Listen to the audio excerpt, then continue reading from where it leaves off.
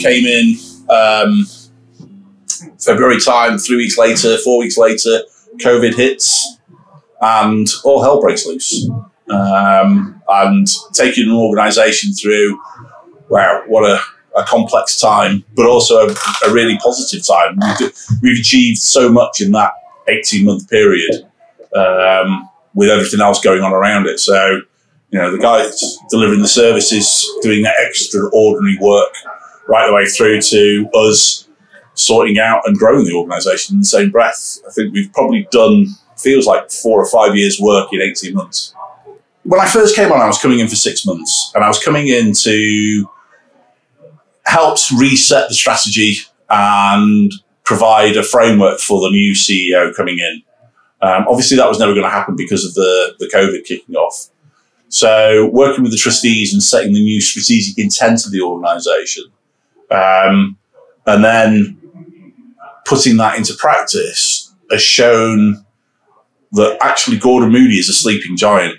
And, not to speak ill of the predecessors because they've done some phenomenal work. Actually, what they've done is given me a great foundation to do what I'm doing. It just so happens that I'm the custodian just during this period. We really align ourselves as being the hidden organisation within the hidden addiction. And one of the key challenges that I've set myself and the team is to take us out of being that hidden organisation within that hidden addiction. So one, we've got to really drive demand by making sure people know about us, but also working with the rest of the sector to make sure that people know that gambling has an addiction and it is a severe addiction. So, there's some real challenges for us as an organisation, but also for the sector as a whole. What's on the horizon? More spaces to treat more people, more agility in the organisation to treat people quicker. And if I'm really honest, what I really want to be seeing is more support and more framework around those people that are going through recovery and post-recovery so that they know they can come back to us no matter what.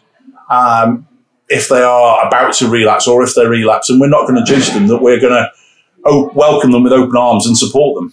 Because, however many hundreds of thousands or hundreds of people that have been through Gordon Moody, some of them will have relapsed. And we heard a story before about a guy that left mid-treatment and unfortunately held up a bookies and did an armed robbery on them.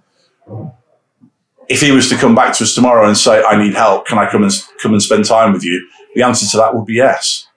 So we've really shifted the position of the organisation of being one which can't cope to one which will cope.